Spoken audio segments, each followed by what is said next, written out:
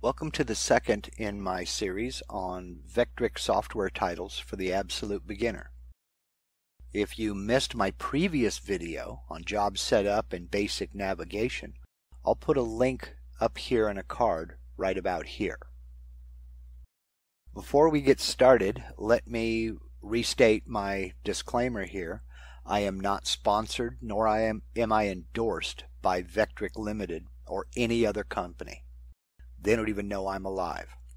I'm doing this series to help the beginning CNC user learn the software, get used to the software, and build some confidence in themselves and their skills. I'm gearing this series toward the absolute beginner who again has never done anything like this before, and show you that you can do this. So with that being said, let's go ahead and get into the tutorial, and we'll start by opening up our demo file. Now this is a file that I created earlier for this presentation, and we have a simple rectangle here with a big star in the center.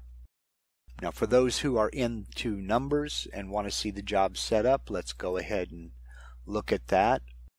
This is a single-sided project, meaning I'm only going to be cutting on this side of the material. My width in X of the material itself is 16 inches. The height in Y is 11 1/4, and I have a nominal thickness of 3/4 of an inch. I'm working in inches, obviously. My Z0 position is set to the surface of the material, here. My XY datum position for layout is right in the center. My modeling resolution, I'm going to go ahead and jump up to very high just so we can get a good preview photo.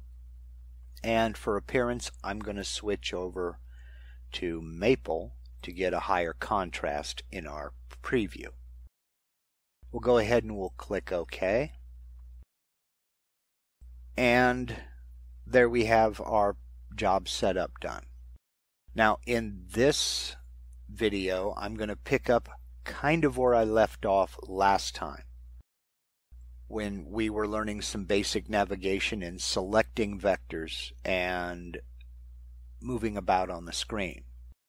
The first thing I'm going to talk about is up here we have two tabs. We have the two-dimensional view, which is this view that we're in right now, showing us just as if we were looking straight down on our work table at our piece of work material.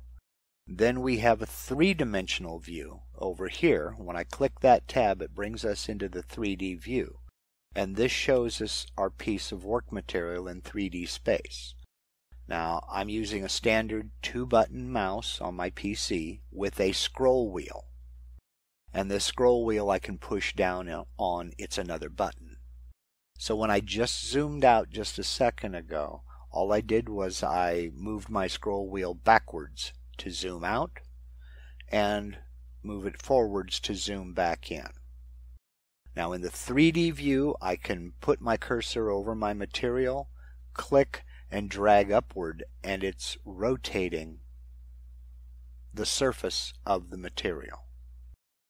I can start in this corner and drag it this way, start in this corner and drag it that way, but it shows it as a flat plane.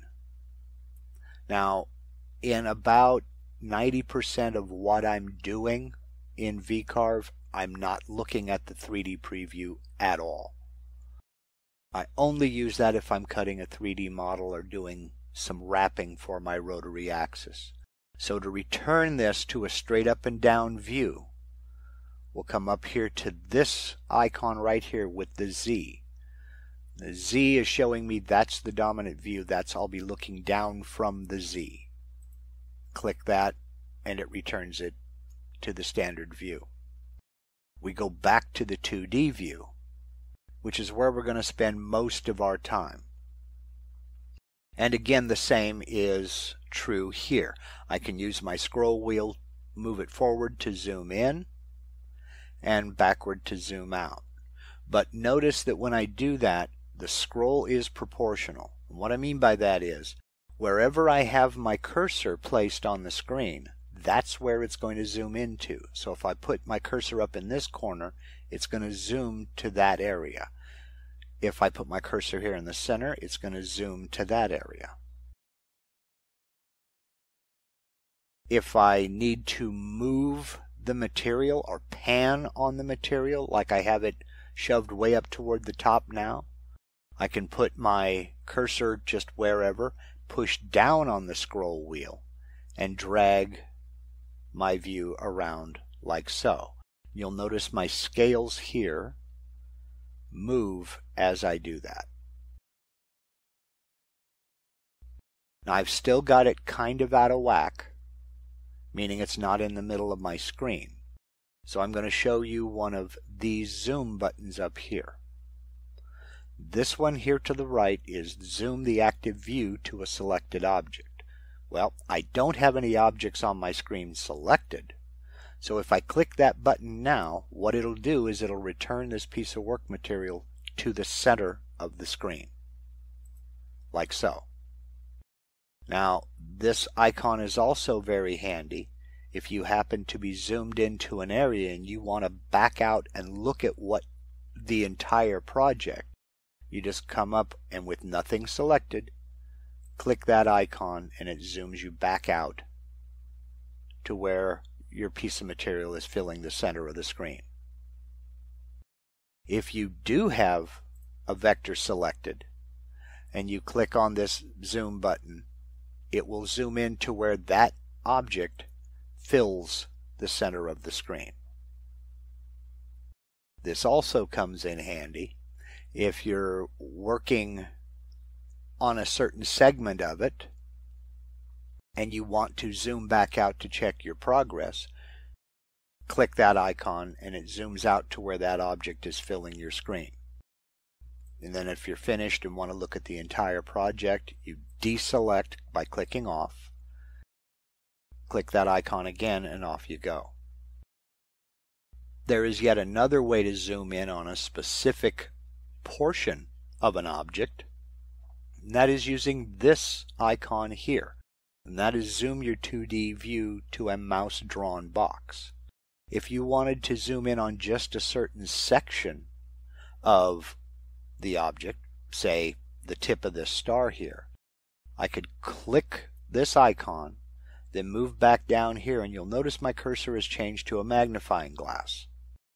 I can bring it over here above the tip of the star, click and hold my left mouse button and draw a box around the tip of that star. Then when I release it, it zooms into that portion. Then from there, you'll notice my cursor has gone back to just the arrow. If I want to zoom in on this tip even further, I would have to click the icon again, draw the box, and then it zoom in. That's just a quick way of zooming in and out of your material, of your objects, of your artwork, so that you can see what's going on and navigate around your piece of material. Okay, up until now we have concentrated over here in the CAD side of the Vectric software, which is the design or drawing side of the software. Now we're going to get into the CAM side, which is computer-aided manufacturing. And we're going to calculate a couple of toolpaths for this project. And we're going to start with the most basic of the toolpaths, and that is the profile toolpath. Being as the Vectric software is a Windows-based program, there are about 4 different ways of doing exactly the same thing. The first, easiest, and probably the most common method I use is to come up over here to this icon right here, which is switch to the toolpaths command. Now when I click on that button, it'll close my drawing box over here and open up the toolpath box over here. Some folks like to keep both of them up at the same time. Some folks, like me, prefer not to. Let me click this one this icon up here, and that'll take me back over to my drawing tab. And I'll show you how that's done. With my drawing tab open, you'll notice I have this pin, which is straight up and down. That's the auto hide feature. And I'll show you why that's relevant right now. If I come up here and look, I've got a tab right here that says Toolpaths. If I hover my cursor over it, you see how my Toolpath tab opened up. Now if you look at the pin right here on this one, auto hide, it's sideways. That means when I move my cursor off of the panel, it closes. If I move back up here and cover that Toolpaths tab, it comes back. If I click that pin, you see it goes vertical. Both tabs stay open full time. Now personally, I find this to be an encumbrance. I want my work area to be as large as possible. So I keep one side open or the other. I don't generally keep both sides open. But this is one of those cases where there is no best. Whatever works for you is the best way. If you want to keep both open, that's fine. There's not a thing wrong with it. But for me, I prefer to keep one panel open or the other, not both at the same time. So I'm going to go ahead and click on Auto Hide again so that when I come off of that, it goes away, giving me a larger work area here. With all my vectors drawn, all my vectors placed where I want them to be placed, and I'm ready to start calculating toolpaths so I can machine this part, I'll go ahead and go into my Toolpath tab. In this toolbox, we're very limited in that we basically have material setup and toolpath operations. And there are a bunch of different operations for us to do. This one here is probably the most ignored area in the Toolpath tab. And that's the material setup. In the material setup tab, it's almost the same as our job setup back over here in our drawing tab. But there's a few differences. If we look here, what we've got is we've got our material setup with our Z set to the surface of the material, which I don't want to change. I want that to stay there. But I still have my XY datum set to the center of the material. Now when I'm working on my CNC, I prefer my XY datum outside on the machine to be set down to the front left corner here. So I can either go back into my drawing tab and change that in job setup, or I can change that here by clicking on the set button. And the set button, you have more options here than you do in job setup. My thickness is going to stay the same. If I were to use this pattern on a piece of material that was thicker or thinner, this is where I would come and change that. So if my material was a 1/2 inch thick, I would change that here. My XY datum, now I'm going to go ahead and select the bottom left corner. And you notice that my crosshairs jump down here with the red dot square indicating my 0, point. That's where I want my 0 set out on the CNC machine. I'm still zeroing my Z to the material surface. The model position in material, because everything I'm going to do is a 2-dimensional cut, this will not change.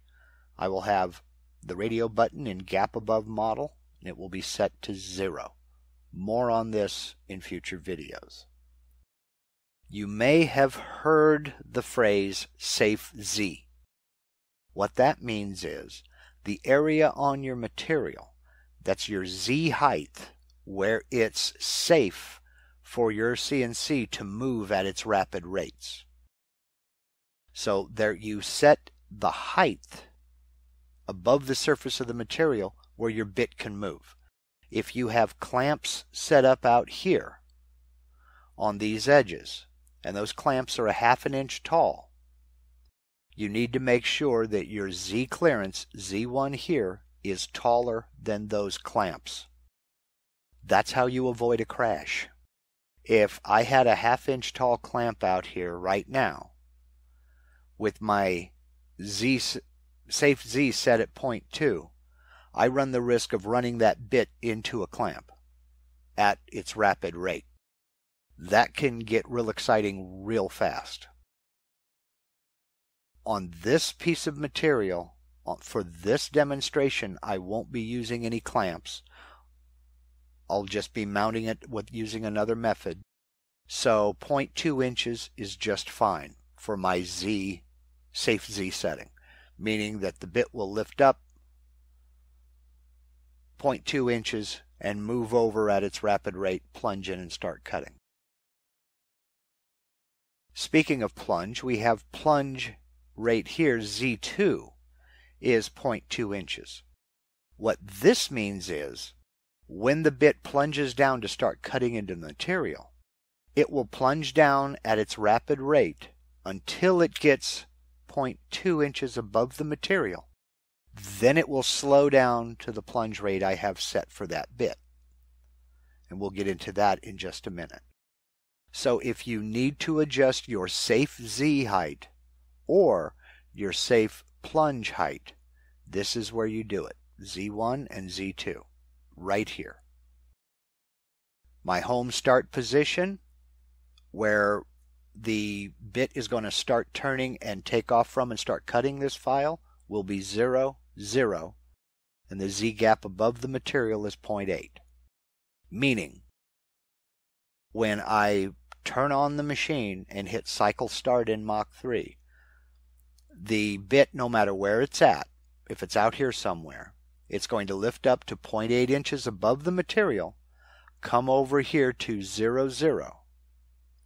Then it will move to the first place it needs to go to start cutting the vectors. This is where you would change that if you don't think 0.8 is necessary. You can change it to the same thing as your safe Z. But this number should always be bigger than this number. We'll go ahead and get out of that. That was a lot of information at once. You may never need to change your safe Z. Just know that if you do, this is where you do it. We'll go ahead and click OK. Now, the first toolpath we're going to focus on today is the profile toolpath. And I've got two vectors drawn here. I have this star, which I'm going to cut with a V-bit, and I have this rectangle, which is I'm going to cut with a 1/4 inch end mill. This rectangle represents the outside profile, the perimeter of the finished project. I'm going to be cutting this out. That's going to be the final size of my project. I'll be cutting that out of this piece of material. And to do that, we're going to be using the profile toolpath. This is probably the most commonly used toolpath within the software. But first, I'm going to carve the star with the V-bit. And all I'm going to do is I'm going to cut this star's silhouette. Just cut the outline of the star. With this vector selected, with the star selected, I'll come over here to my profile toolpath icon and click it, and it opens up this form.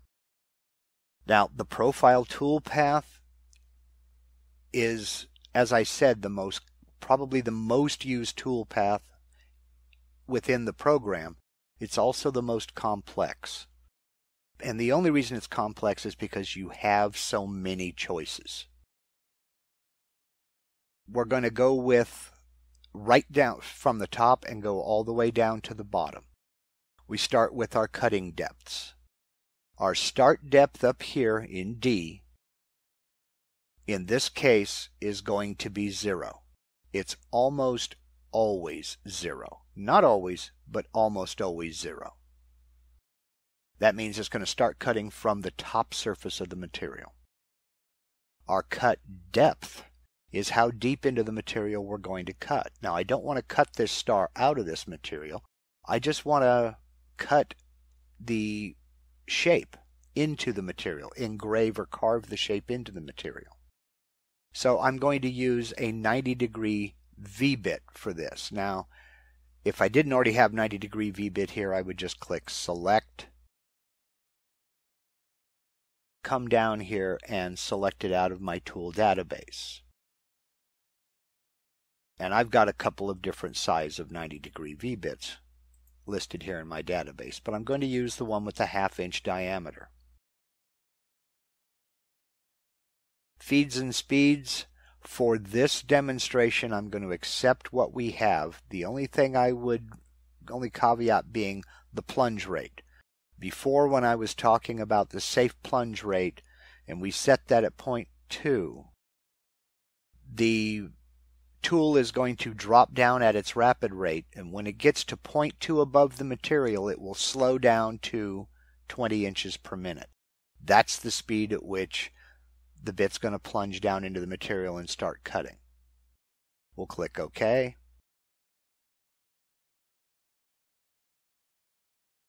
Oh boy, I forgot to change my cutting depth. My cutting depth for this, I don't want to cut all the way through the material, but I don't want to cut 3/8 of an inch into the material either.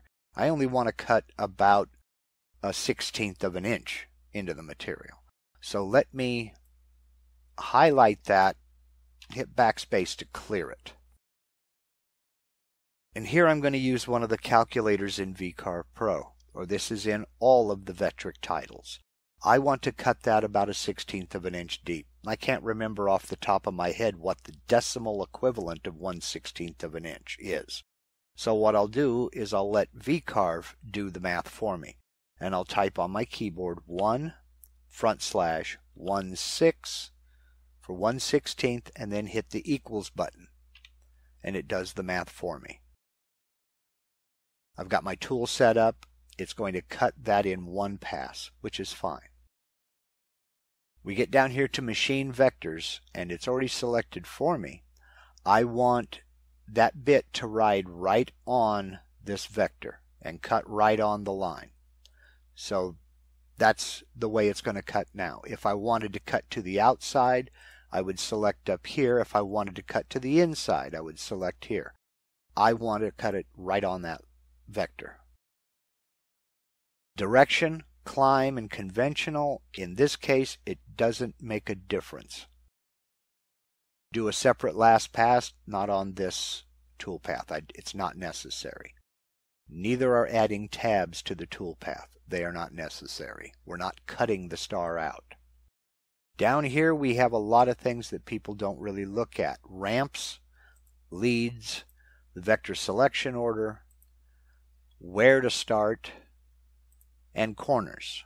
Now you'll notice it's grayed out. We're using a V-bit. It's going to follow the vectors. We have no choice. If the vectors have sharp corners, there will be sharp corners. If the vectors have rounded corners, there will be rounded corners. We can't do anything to change that when we're cutting on the vector. What a ramp is, it's when the bit comes down to plunge into the material. If it's plunging fairly deep, you can actually have it come down here and start to plunge in on that vector.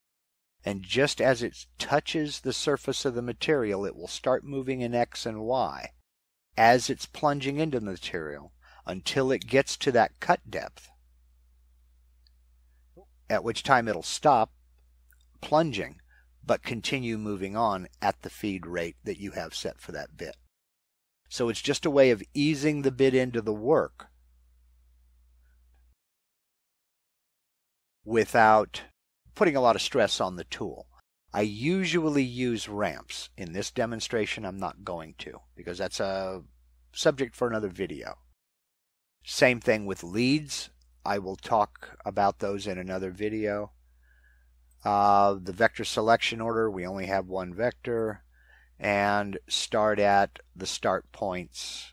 We'll get into that in another video as well. Our safe Z here is 0.2 inches.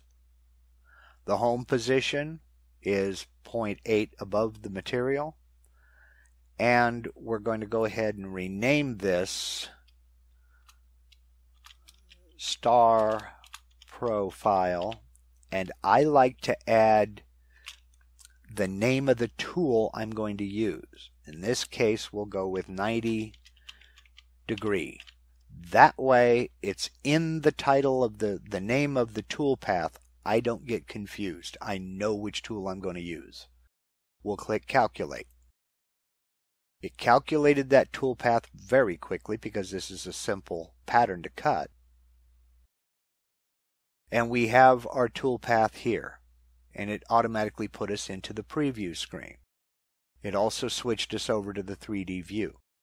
Now from here, I'll zoom in to show you what I'm talking about.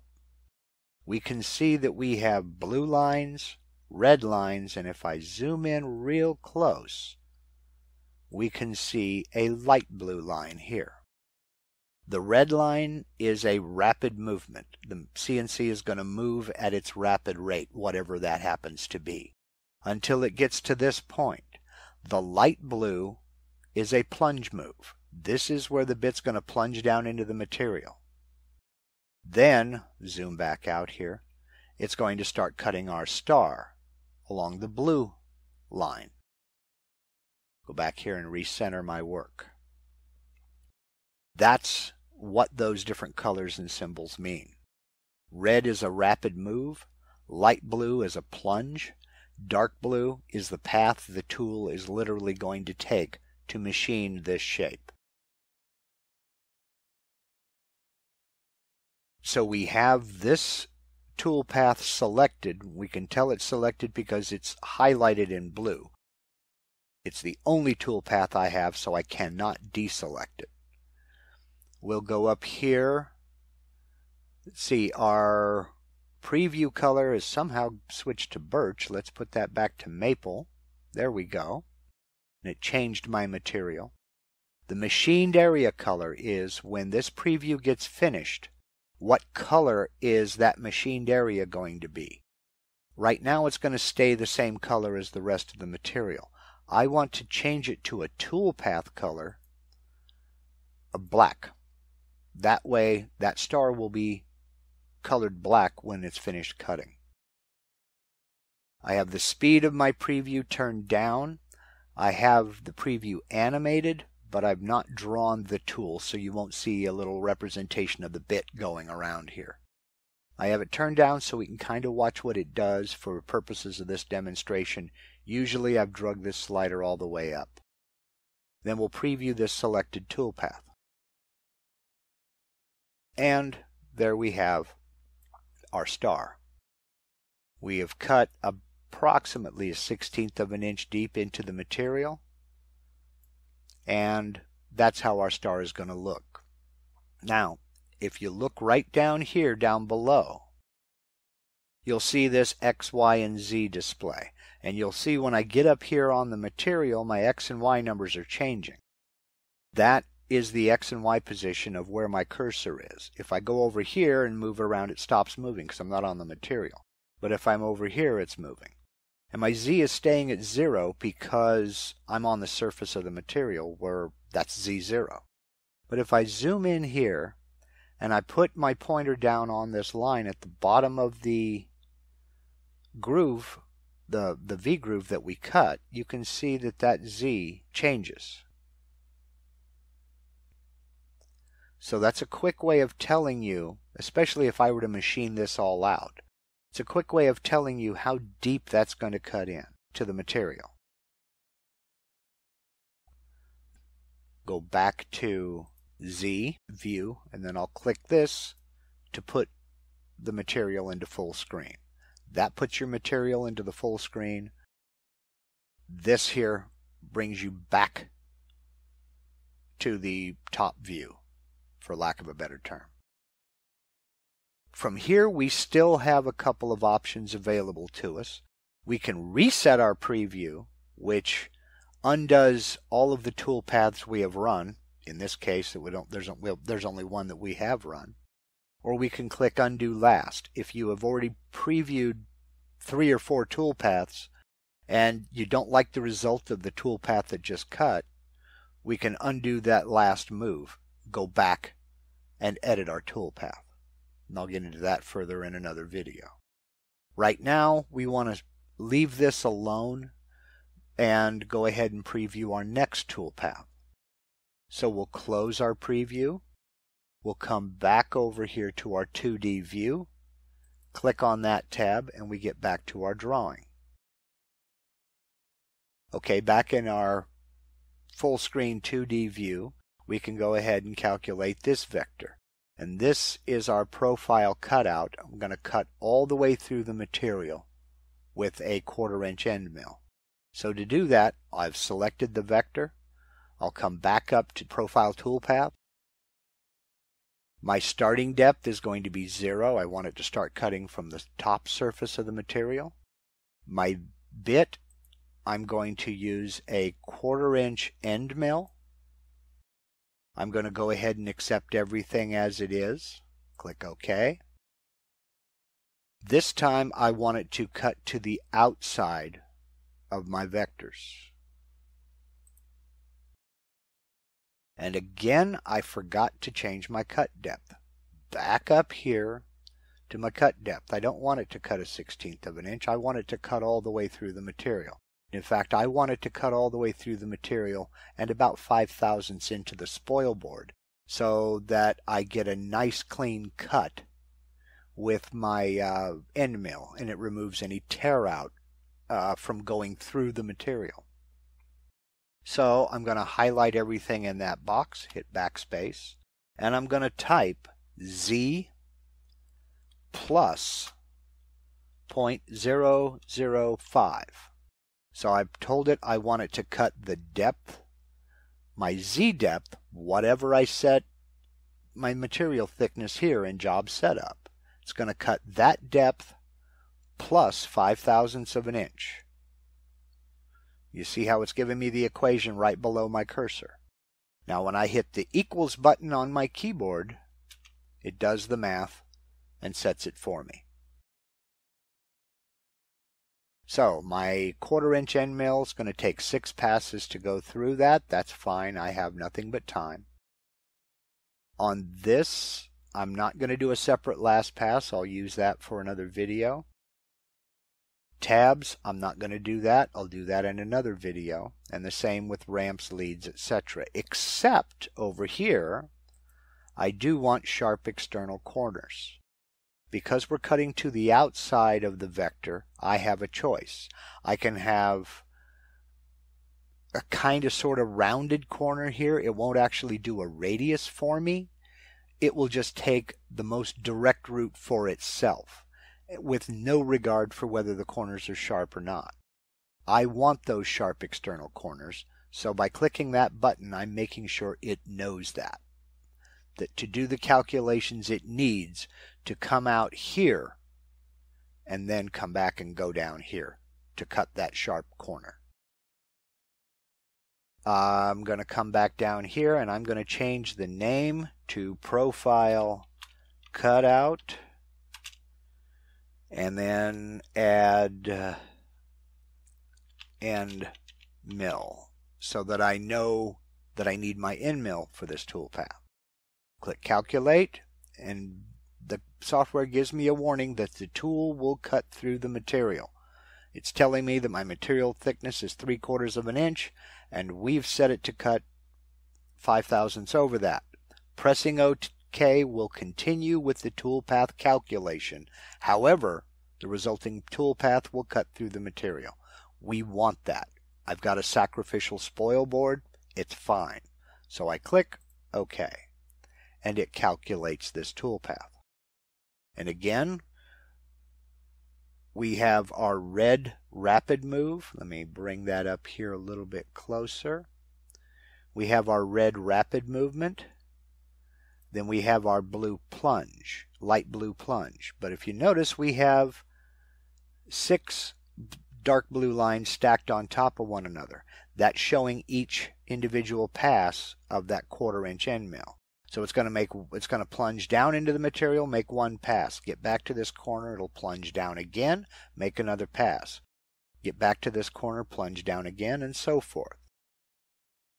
That's fine. That's the way we set it up. That's the way we want it. Here I have this toolpath selected, and my star profile toolpath is not selected.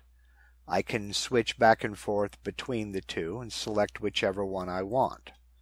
For this case, I do want the profile cutout toolpath selected, so we can go ahead and preview that.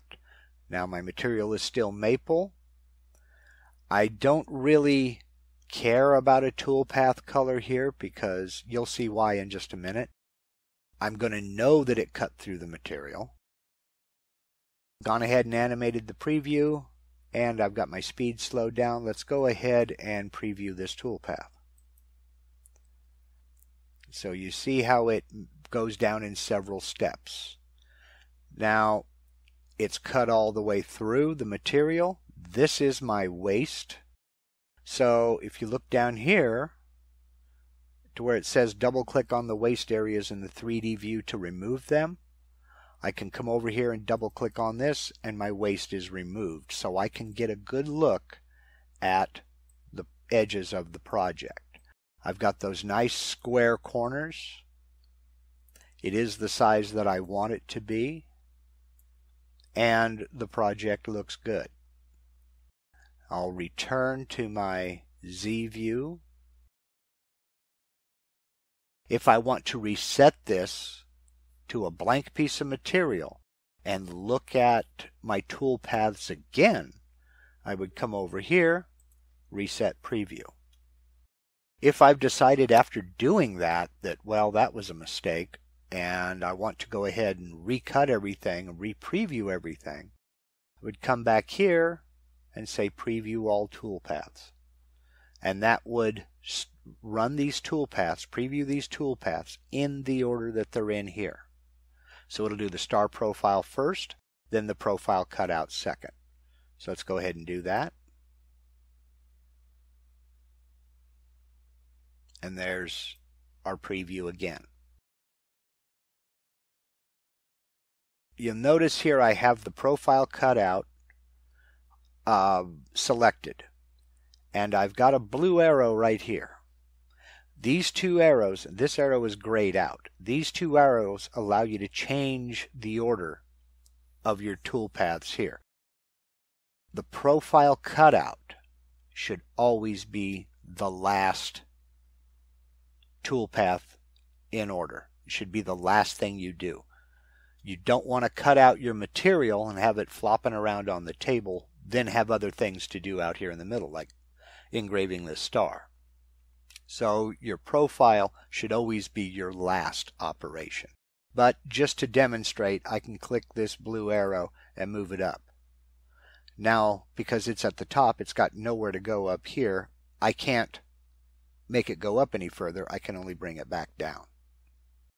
You will also notice that right over here, we've got little representations of the bits that we're using. The 90 degree, you have a representation of a V-bit. For my cutout, we have a representation of an end mill. We also have this little black square right here. That's reminding me that I have the color for this toolpath set to black. I could easily change it to red or orange or yellow or whatever, but I chose black. Reset my preview here. And if I select one toolpath by putting a check mark in it, over here in my 3D view, we have the toolpath illustrated out here. I can come up here and click Preview Visible Toolpaths, and the only toolpaths it will run are the ones I have selected. So if I've got 5 or 6 different toolpaths over here, I can put a check mark in 1 or 2 of them, preview visible toolpaths, and it will only preview those that I have a check mark in. And the minute that preview is complete, the check mark goes away. Again, to preview all of them, whether they have a check mark in them or not, I click Preview All Toolpaths, double click on my waste to get rid of it. Now there's one last thing I'll show you here before we end this video, and that is save a preview image. After you have all of the toolpaths are previewed, You can save preview images to email your client, your customer, to post online, to ask questions. This is where you would do it in this 3D view. So let's move it into a nice position here to where the client can see what's going on. Maybe I need just a little bit more of an isometric view. So I'll come up here to this icon and click on an isometric view, and it lays back the project just like this. Then I can come along, save preview image, and put it in here. Let's call it Star Preview. I want to go into this. Save it there. Now I can come down here, and there's a photograph that I can send to my client, customer, post online, email to a friend, whichever. Okay. So that is the most basic of all of the toolpaths, yet the most complex of all the toolpaths, the profile toolpath. So if you got anything at all out of this video, I do hope you'll give me a thumbs up down below. If you'd like to follow along with this series or follow along in my further CNC adventures, I hope you'll subscribe to my channel. But whether you subscribe to my channel or not, I'd like to thank you very much for watching, and y'all take care.